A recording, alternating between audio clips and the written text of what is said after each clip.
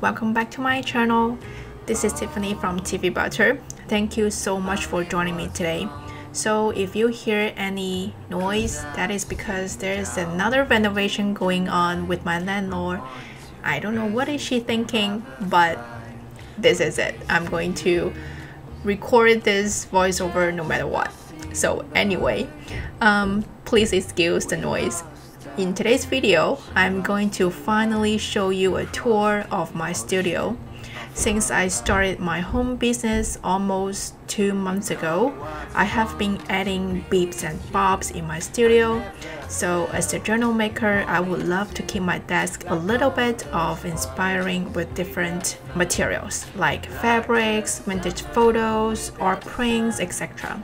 And with those elements or materials, I would be able to create a positive vibes for myself on a daily basis. Second of all, functionality is another key feature that I'm looking for. I need to focus on making journals. I need to focus on my business, right? So I need to have my basic, my go-to, etc. around me to be handy, like my planner, like some of the handy materials, pens or whatnot. Anyway, after some rearrangements, I am pretty satisfied with the setup right now. So I thought you might be interested to see what's in my studio. I hope this video would inspire you to create your own little happy space. So let's get started. We have our printer section on the left corner. Under the printer, it is a 3-drawer cabinet where I store most of my journal supplies. I mainly store my fabric supplies in the first drawer, as well as this file folder to secure some important files from my business. For example, like bank account information, my business license, and some receipts. For the fabrics, I collect different styles of vintage fabrics from different sources, and I put them all together in this box, as well as I have some modern fabrics as well. I also have some to be used label sticker that I really need to use for packing my orders. You wanted to, like all those parties without fun. In the second drawer, here I store most of my vintage paper collection. I collect them from time to time, and I always coffee dye the paper before I put together a junk journal. I have lined paper, typewriter paper, accounting paper, blank paper, grid paper, and so on. And I also have some thicker cardboard to make bigger junk journals. Now you know how much I love vintage paper.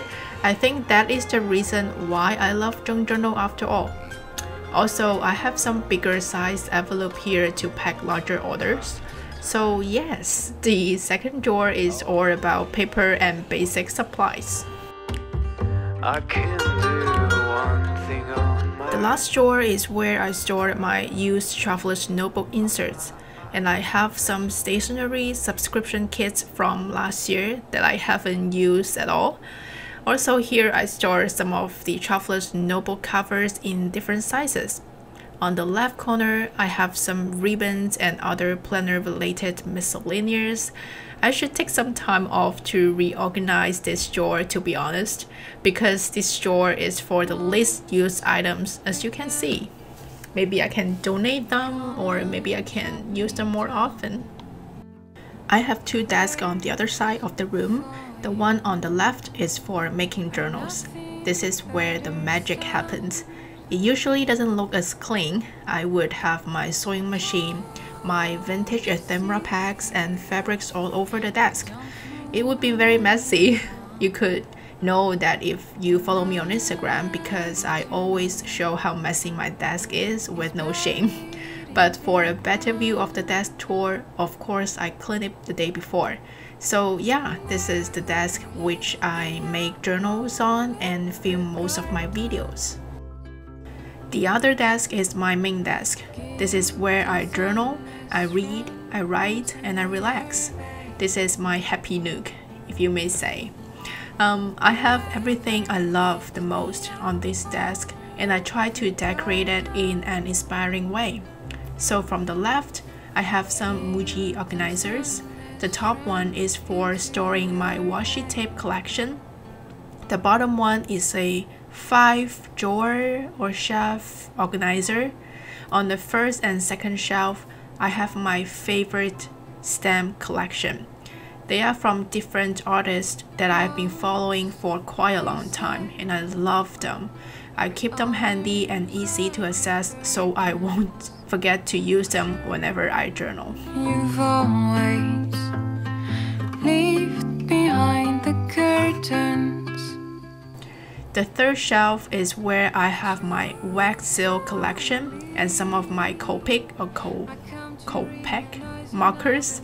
To be honest, I don't use those markers too often, but I think this little shelf are the best place to store them.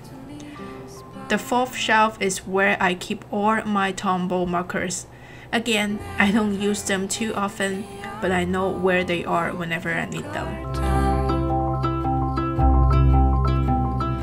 Guilt and sadness run into On the bottom shelf, I have some Distress ink pack from Tim Holtz.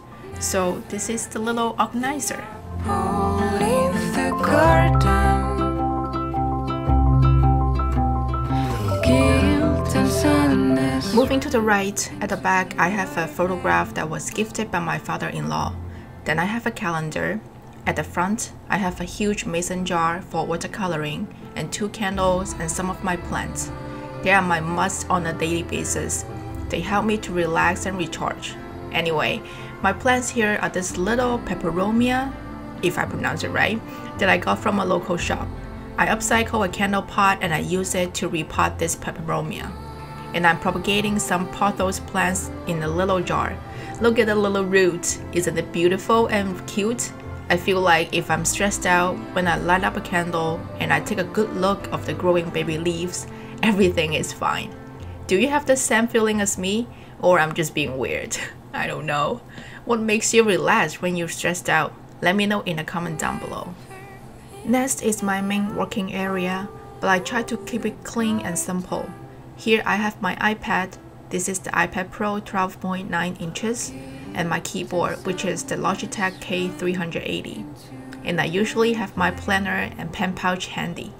Since I just started my business not too long ago, an iPad is enough for me to fulfill my daily tasks, like replying emails, jotting down notes for brainstorming, browsing Tumblr and Pinterest, watch Netflix and YouTube when I need a break. Wow, that sounds a lot, but trust me, that is basically everything that I do with my iPad. I do edit my videos on my husband's desktop though, which is a more professional gear I could use. I think I'm down with you. I think I'm down with you. I know you came for truth. You know I came for you. Under my iPad, I have this little storage drawer, which is from Muji as well, to store my go-to stamps and post-it notes.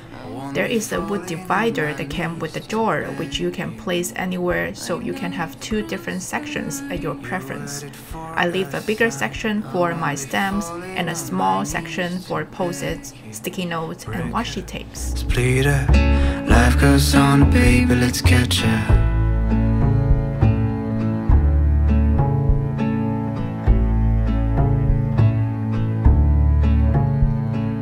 Years after years we fought against a couple machine.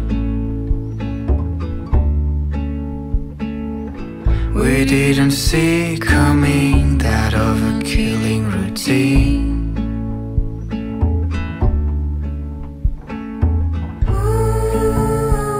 Moving forward, I have a wooden toolbox from Classic to house all my watercolor supplies. I have a permanent white paint, an eraser, and a sponge. On the top compartment, I house all my handmade watercolors paints, either made by myself or other artists. On the bottom compartment, I have some pencils for sketching and more watercolor paints from different brands. I don't think your eyes have ever looked surprised, and I don't feel the same each time you call my name. Break up, split up, life goes on, baby, let's catch up. I always leave the cap opened so I can put my ceramic mixing palette here along with the photo of me and my husband and a towel. Last but not least, I have my packing area. I got this 5-drawer cabinet from IKEA and it works great. It's not too big and narrow enough for me to tuck it in a corner beside my desk. On top of the cabinet, I have my Blue Yeti mic and my charger for my phone, and some magazines and notebooks for handy. In the first drawer, I usually store my pen pouch here. This is my on-the-go pen pouch. I will do another video to talk about what's in my pen pouch and what's in my backpack as a small business owner for working a couple hours in a cafe, so this pen pouch will be included in that video. Then I have my current reading and my sketchbooks. We never choose our way to die. On the other side, I have more sticky note packs, another pen pouch, which I use to store less used pens, like my fountain pens, multicolor pens. Some words to heal and a place. This is my ring-bound planner, but for One Book July, I switched to another planner, so that is the reason why I put it in the drawer. Underneath, I just have an extra notepad. I don't want to compose for you at all. In the second drawer, I have a packing notepad for leaving sweet messages to my customers. And I have a cutting board. Underneath the cutting board is my weight scale to weigh my packages. Left just a shadow in your eyes. I also have a measuring tape to measure my packages, along with some twine and packing labels. The third drawer is where I store all my filming equipment. I have these 2 extra lens, battery charger, backup batteries for my cameras, and oh, I have the sewing machine foot pedal. And the rest of the drawers, I just store all the packaging envelopes that I use for my orders. I decided I will use those cardboard envelopes, which I think they would provide a better structure for my packages, so I feel less stress and worries about the shipping condition. The chair that I'm using is a mid-century design-inspired woven seat from Structube. I added a little cushion to support my back. The carpet is from my parents when they visited India a couple years ago. They gifted me this carpet. Now it's a part of my studio. So that is the end of my studio tour. I always believe that you have to love where you work, decorate a place with all your personal elements so you can be passionate and inspired. I hope you enjoyed this video and inspired to create your own place. Okay, see you in my next video soon. Bye bye. But a song for you is a way to